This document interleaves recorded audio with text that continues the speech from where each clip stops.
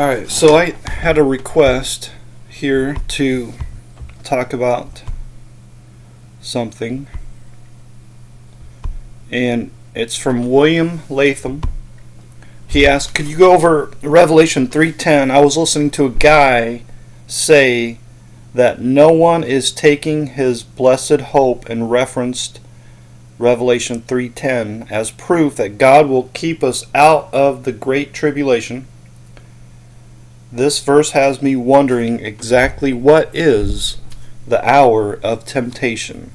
Alright, so let's go over this because it's interesting. In my opinion, it's very interesting. So if we go to Revelation 3,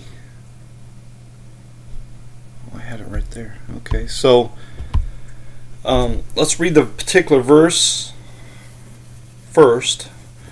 Because thou hast kept the word of my patience, I also will keep thee from the hour of temptation, which shall come upon all the world to try them that dwell upon the earth. Alright, so first of all, what I like to do, the way I go about something like this, go our temptation. Let's just do it that way, our tempt. And we see that the only time this phrase is mentioned is here in Revelation 3 verse 10. Now, and when you have a situation like this, you have to have other verses to support it in order for you to have a sound doctrine regarding that particular issue. Alright, in this case, this particular phrase. So, what is it talking about when it says the hour of temptation? Alright, and so the way I go about it is sort of like a process of elimination, if you will. There's the old saying that once you've eliminated all the possibilities, whatever is left, however improbable, must be the truth. And I think that's theoretically true, but it's not absolutely true. All right, I don't want to get into that too much, but simply we're going to try to eliminate everything and conclude what must be true. So it says, I also will keep thee from the hour of temptation. So it's going to keep thee from this time period, if you will. Alright, so let's take a look at the future. So in the future, in the world to come, there's coming a time when there is no more sorrow, no more crying, no more tears, no more death, no more pain. All those things are going to be done away with. Alright, so we can conclude without any doubt that this is not talking about the time after this world is completely finished and over with, so it's not going to be in the world to come. Now, we have to also conclude that this is not something in the past, in the Old Testament. It wasn't before the flood, it wasn't before the birth of baby Jesus, and it wasn't presently spoken. Alright, so it has to be from sometime after that's written to sometime at the end of the world. Alright, so, and if that makes sense, I hope that makes sense. So we can narrow it down to is it happening now? Well, it can't be happening now because it wouldn't make any sense. Well, I think let's first of all, let's read the context. What is the total context of this message? All right.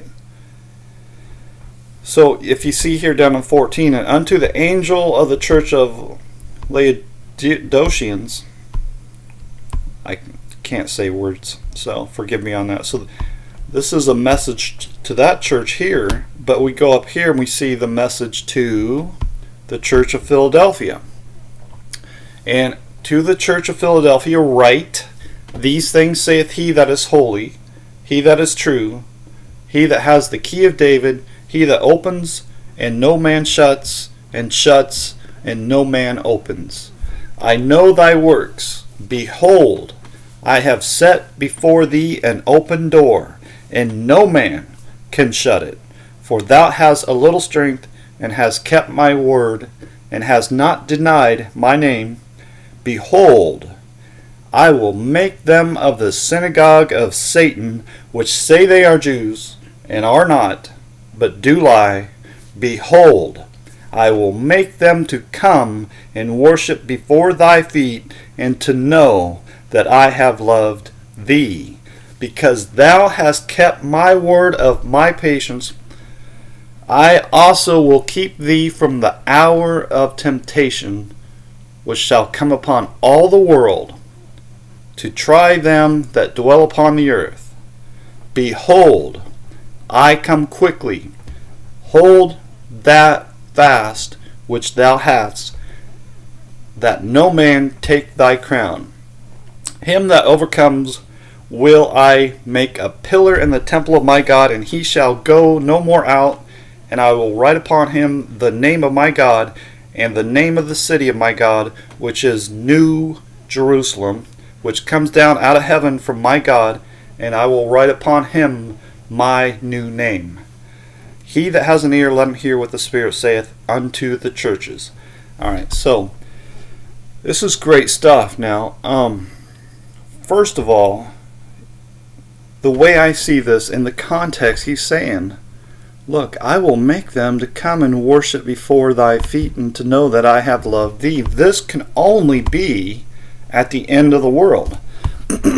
Excuse me. So, I've gone over this before, but it doesn't hurt to go over again and again.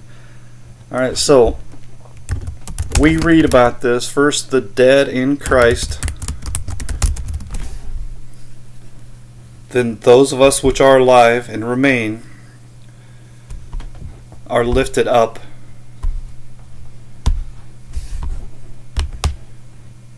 to be caught up together with them in the clouds, to meet the Lord in the air. So shall we ever be with the Lord.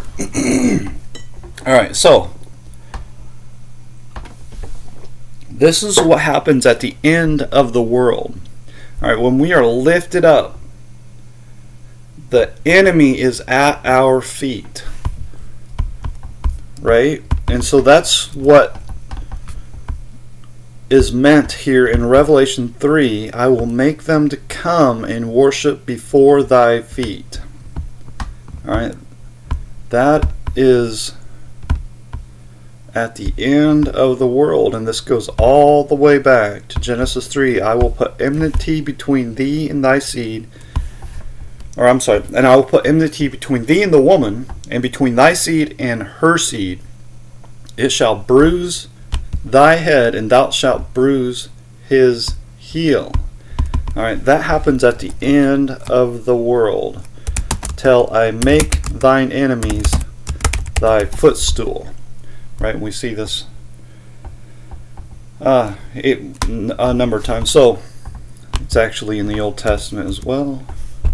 If we could go until I make thine enemies thy footstool, and so on and so forth. Sit thou on my right hand till I make thine enemies thy footstool. So this is consistent all throughout the Bible, that we will be lifted up, we that are saved are lifted up to be with the Lord, and then our enemies gathered at our feet and devoured forever. Okay. So knowing that and understanding that, when we read verse 10, because thou hast kept the word of my patience, I also will keep thee from the hour of temptation, which shall come upon all the world, to try them that dwell upon the earth. So I will keep thee from that moment. All right, so what that means is Judgment Day, when it comes, you will be lifted up. You that are born of God will be lifted up, and therefore the hour of temptation is that moment when first the dead in Christ rise.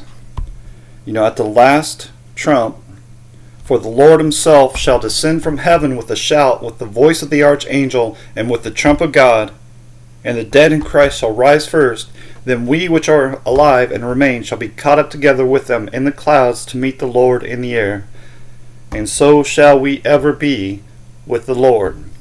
Wherefore comfort one another with these words. So this hour of temptation, I will keep thee from the hour of temptation. So that's the moment. And then we could go to Revelation 20 and make another and connect another dot. So when Satan is loosed at the end of the 1,000 years, so this is the same time period. Okay, he's going to go out and gather together the unsaved. He's going to deceive the nations. This is the hour of temptation. He's going to deceive them and gather them together at our feet. And fire is going to come down from heaven and devour them all. That's the hour of temptation. I will keep thee by lifting you up in the air to be with the Lord, and the enemies will be gathered at our feet. That's the hour of temptation. There cannot be any other possibility. So we've eliminated all other possibilities, and we've come to fully understand exactly what it means when it says, I also will keep thee from the hour of temptation. All right. Hopefully that helps, and I appreciate the comment and the question. If you have follow-ups, please let's continue that discussion.